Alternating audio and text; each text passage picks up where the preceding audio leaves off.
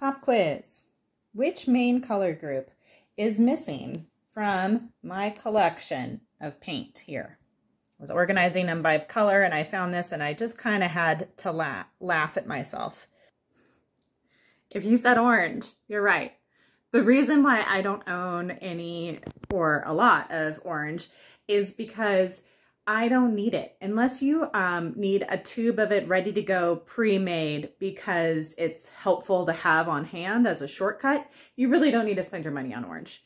Orange is a color that is made up of two other primary colors that are warm.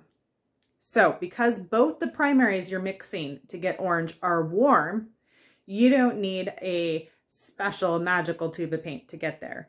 It doesn't matter if you're using the triadic color system or if you're using the Munsell color system. You don't need orange. You can mix it yourself.